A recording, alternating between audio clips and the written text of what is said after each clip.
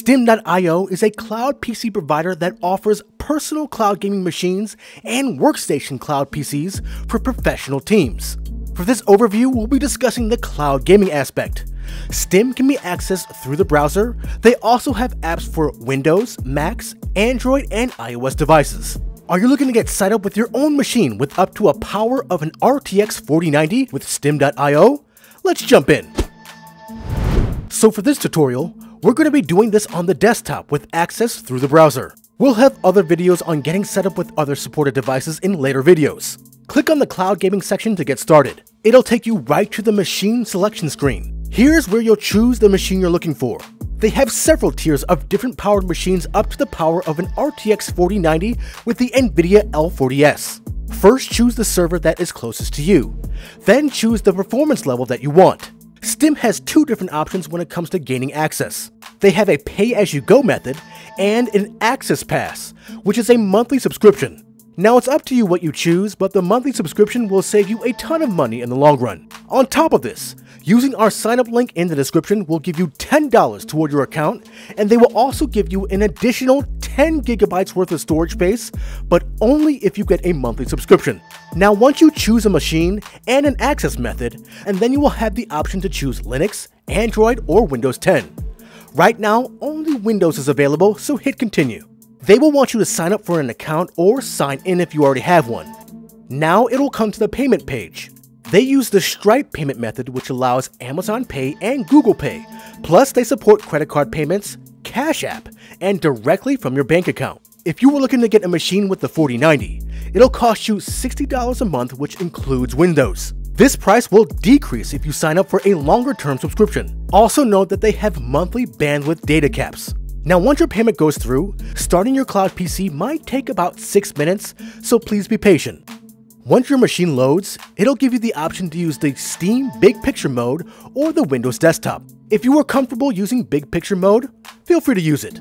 But for this demo, we'll be using the Windows desktop mode. The cloud PC Stim provides is a fully fledged Windows PC where you can install and play just about any game you want.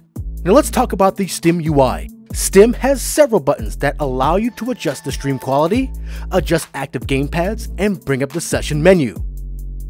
This mouse button, or F12, will lock your cursor in the window. Very useful if you're using dual monitors.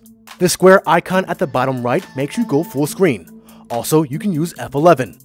You can also hide the UI altogether with this button. The button on the top left will end your session. Now be aware that Stim only supports a resolution up to 2K or 1440p at this time. This is also determined on which performance tier you get. They are currently working on supporting 4K along with the AV1 codec. Make sure you're subscribed to keep on top of those updates. Now once you're finished with your session, use the menu or the exit button to quit. Now you will see your current cloud PC status. Hit the red stop button to stop your machine, and the cloud storage saving process will begin. This process will save all your downloaded games and files and can take around 30 minutes to complete. You cannot start your machine back up until this is done. Once the save process is complete, you will have the option to back up that PC or create a new one. But be aware that this will use more of your monthly storage to get this accomplished. You can add more storage by purchasing it or earning more with referrals. You can also delete your PC once your save process is complete if you feel like you want to start all over again by making a new one.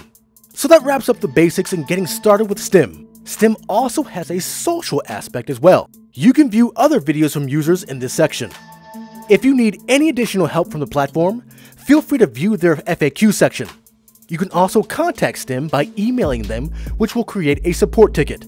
And finally, if you're looking to unsubscribe from Stim, go to their wallet page. Click on the 3 dots right next to your active subscription, hit the cancel button, and then confirm. You should be good to go for the rest of the duration of the subscription time.